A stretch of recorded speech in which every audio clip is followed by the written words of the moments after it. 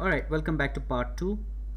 I'm in OpenSCAD now, and the purpose of this particular module is going to be, we're going to try and repeat Eratosthenes' experiment. Well, not experiment actually, we're just going to repeat his procedure, and we're going to figure out the radius of the Earth. But at the same time, we're going to realize that the concepts that he uses and the principles that he uses are extremely significant for astronavigation. And if you understand this part, the rest of it should be easy. So let's start. Okay, so this is OpenSCAD, and this is a 3D model of the Earth that I've made. Okay, so you can see there's a little hole in it over here. Right here there's a hole. Okay, now the way the story works is so Eratosthenes knew the Earth was curved. He knew it was a sphere, right, like this, but he wanted to figure out what the radius was. All right, so now I'm gonna twist the story a little bit to suit my purposes. So if you want to look that up, I suggest you look it up on Wikipedia. It's an amazing story of science, but I'll just use the parts of it that are necessary for me. Okay, so what Eratosthenes did is he had a water well. So this is just a, you can see this is a hole in the Earth. That's what a water well is, right? So what he did is he had this well, right? And so now let me show you a cutaway section of the Earth just by editing my OpenSCAD code. Alright, so that's the Earth now cut away, and you're actually looking through, and that's the water well. Okay, and that obviously a water well points towards the center of the Earth, right? You wouldn't have a well that's dug into the Earth in this direction. A well would point towards the center of the Earth because you cut them vertically downwards, right? Okay, now what Eratosthenes did is he knew the Earth was a sphere, all right, but he wanted to calculate the radius. Okay, so he wanted to calculate this distance from the center of the Earth to the Earth's surface. He wanted this radius r. All right, and this is how he did that. Okay, so let me show you something else here, which is he waited for a particular day of the year. Okay, he waited for a particular day of the year when the sun was directly overhead this well, right? So this is the ray of light coming from the sun. Okay, this is a ray of light coming from infinity, from the sun. Okay, the sun is actually sending a whole lot of parallel rays towards the Earth. Okay, but this one ray, this one yellow ray that you see, now that's actually going straight into the well, right? And you can see the reflection of the sun over here. So when Eratosthenes saw this point, so let me show you this again.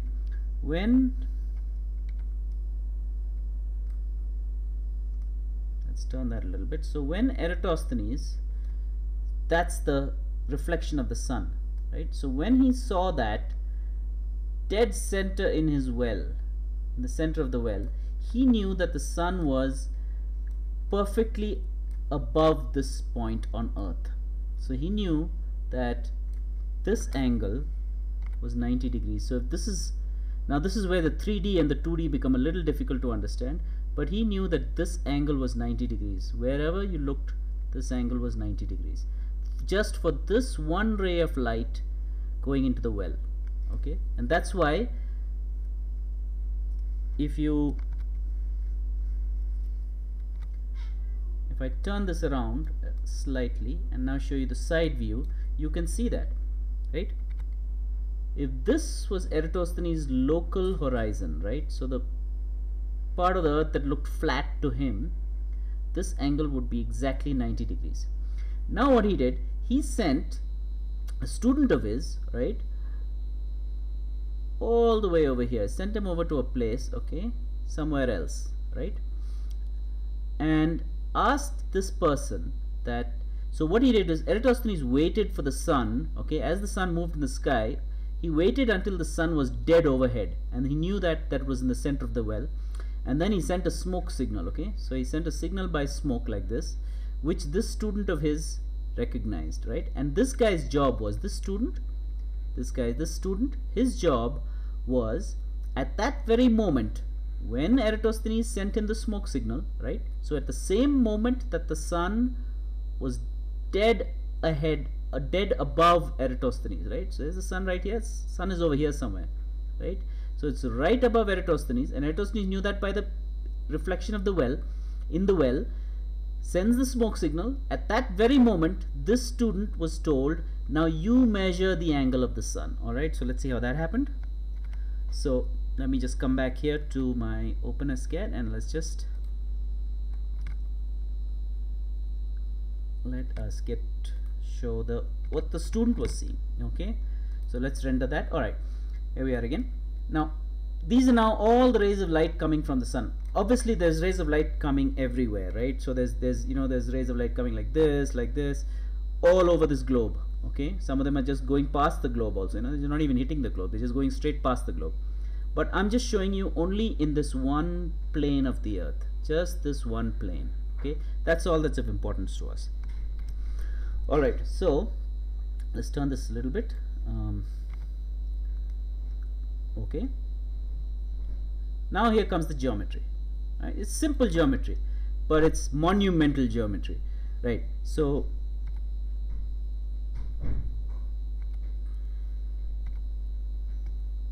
okay, so this is Eratosthenes' local horizon, right? He sees the sun at 90 degrees, okay, but because the earth is curved thus, the observer over here does not see the sun at 90 degrees. You look here, this is overhead for this observer over here. So if the student is standing here like this is right ahead for him. And now if he puts a stick over here, he'll get, let's say he put a stick over here, he would get the shadow of the sun, because the sun is now reaching him at an angle. You can see that? Okay. Now what you need to see is that here it's 90, okay, here it's a little less than 90, here it's a little less than 90, less than that, and then less than that, until at some point there'll be some ray of light which is coming from the sun. And so as this person moves further and further away, he'll observe the sun, because his local horizon is changing. You see, this is the local vertical for him. See this? Because the earth is curved, the earth is a sphere. So each person, depending on where you are, will observe the sun at a different angle, right? Let me show you that again. So this observer here, right, if this is the vertical for that observer, he observes the sun at this angle, and this angle, so supposing we call this A, right, and Eratosthenes' angle, what he observes is, let's say, B, and we know B is equal to 90, right, because it's right ahead, it's directly above him, and its reflection is dead center in the well. Okay, which means that if you draw a line from the sun, okay, go all the way through its reflection and go down to the center of the earth, it will eventually touch the center of the earth. That's what it means to have something directly overhead you. So I want you to stop for a minute and just think about what that means.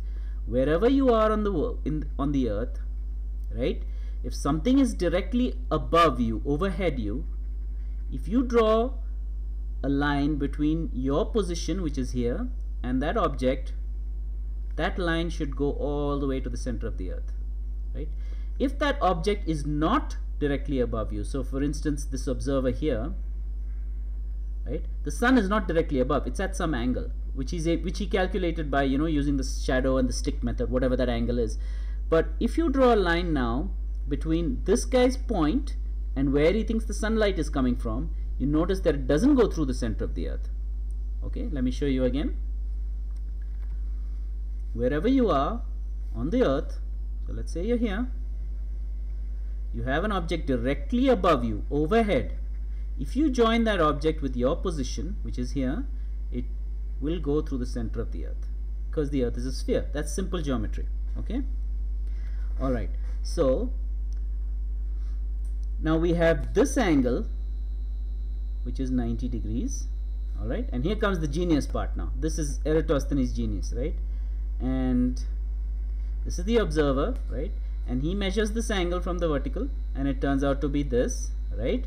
Now, Eratosthenes said, let's draw a line between the center of the earth, okay, and this observer's position. So draw a line here, and then draw a line between the point where the sun is directly overhead. So this is the point on the earth's surface where the sun is directly overhead, okay? So draw a line that joins these two. All right, Eratosthenes said this angle, right, measured at the center of the earth is equal to this angle. Now you can see that that's just simple geometry. If these two lines are parallel, if this line is parallel to this line, okay, and this is just one line going through this point on earth. Remember, this line is parallel to this line, okay? Let me show that again. This is critical, so pay close attention to this, right? So here's the observer, join him to the center of the earth, right? And this is the point on the earth where the sun is directly overhead. So join this to the center of the earth. If this is indeed a perfect circle, right? So in astronavigation, we just assume the earth is a perfect circle. It's not a perfect sphere. It's not really, but we just assume it is. So, you know, the differences because of the oblate, spheroid and things like that are minimal. So we just assume it's a sphere.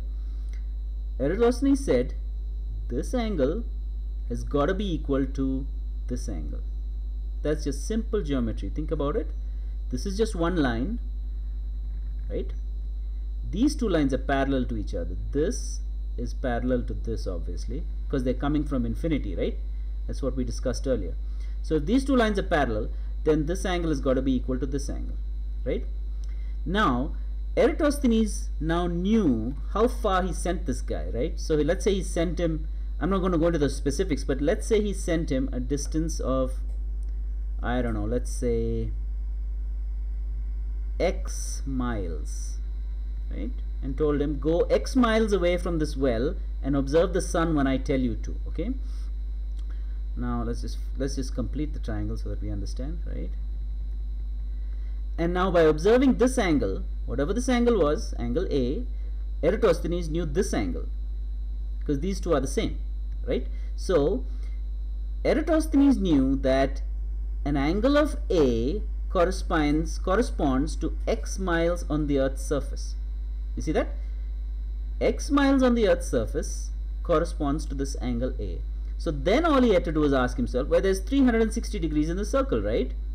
So if A degrees corresponds to X miles, how much does 360 degrees correspond to? Right? So that's just 360 into X divided by A. And if you do that, you get the circumference of the Earth. Because 360 degrees, if you went around like this 360 degrees, you'd be going around the entire Earth once. Let me show that again. This is important. An angle A, right, if it corresponds to this much on the Earth's surface, and you know that this is also angle A by geometry, right? All you got to do to find out, so this is X, right? So all you got to do to find out this entire distance, right, is just do some simple proportional mathematics. So 360 degrees. This angle X, sorry, this distance X on the Earth's surface, we say in technical terms, subtends an angle A at the Earth's center. This distance X subtends some angle at the Earth's center, which we call A. Alright, so if you want to know how much the entire Earth is, right, you just do some proportional maths. This whole thing is 360 degrees. A is some fraction of that, right, which corresponds to this distance X. So all you got to do if you want to find out the circumference of the Earth is equal to 360 multiplied by X divided by A. That's it. And then you have the circumference of the earth, and if you have the circumference of the earth, you can then calculate the radius of the earth, because you know that the circumference is just equal to 2 pi r. So if you find the circumference, you can find the radius, and so that's how Eratosthenes calculated the radius of the earth and its circumference, or rather, the first he did the circumference, and from there he inferred the radius of the earth. Now just think about that. This is 2,400 years ago. 2,400 years ago, right? He used a water well, a stick with a shadow, and a signaling device, like a smoke signal. That's it. That's all he used. And of course he used his brain, alright? And he was able to figure out the circumference of the earth, and consequently also the radius of the earth. You want to know how accurate he was? He was off by about 75 kilometers. That's it. That's how much he was in error. Just think about that, alright? Think about the significance of that. Using simple geometry and simple understandings of how the world works, he was able to calculate the circumference of the earth to an accuracy of 75 kilometers. You tell me that's genius or not. Anyway, so that's the Eratosthenes experiment. But for us, the takeaway is, and this is important, so forget about Eratosthenes for now. The takeaway for us is, if you have a celestial object like a star or the sun, and there's some point on the Earth's surface where that object is directly overhead, right? Think about that again. I'll say that again. You have a star or you have a sun, whatever it is, that's infinitely far away, so the rays of light are coming parallel, right? There will be some point on the Earth's surface where that object is directly overhead, right? We're going to call that the geographical position of that object. That makes sense. Wherever the light from that object hits the surface of the Earth at 90 degrees, or in other words, goes through the center of the Earth from that point, you could just call that the geographical position. Obviously, it's a position on the geography of the Earth, so it's the geographical position. So keep that in mind, right? And as you move further and further away from that point, okay, you'll find that the angle you observe is no longer overhead. The further you go, the greater the angle. The further you move away from this point, the greater the angle is going to become from the vertical. If you measure angles from the vertical, the greater it's going to become, right? So that's the principle that we need to remember from Eratosthenes' scientific discovery of the radius and the size of the Earth. Okay, and now that we know this, I would encourage you to go through this video again if you haven't quite understood, because this is the core principles of astronavigation.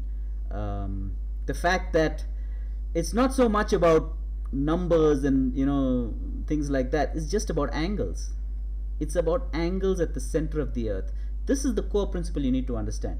Once you understand the fact that everything in astronavigation is about angles at the center of the Earth, we may be measuring the angles over here at the surface of the Earth, right? The observer might obviously is at the surface of the Earth and he's measuring angles with his sextant or whatever other tool he has, but when you think about it, what we're talking about is actually the angles measured at the center of the Earth. Now that's the important thing, and the fact that you can convert this measured angle into some distance on a sphere, right? Once you get that, and once that principle is understood, you should be able to move along with astronavigation without any problem at all. So I want you to watch this video again if you've understood, and if you haven't, just go through it again, go through it slowly, try to do these diagrams on pieces of paper, and you'll eventually figure out that the geometry I'm telling you is indeed correct. And I would advise you to, before you go further in this lecture series, make sure you understand until this point absolutely perfectly, right? So that is Eratosthenes, and again, this is OpenSCAD, and these files will be available, so if you want to play around with them, download them and play around with them, please do that. I'm sure that will help your understanding of how I'm I'm arriving at things. Alright, thank you. I'll see you in the next video.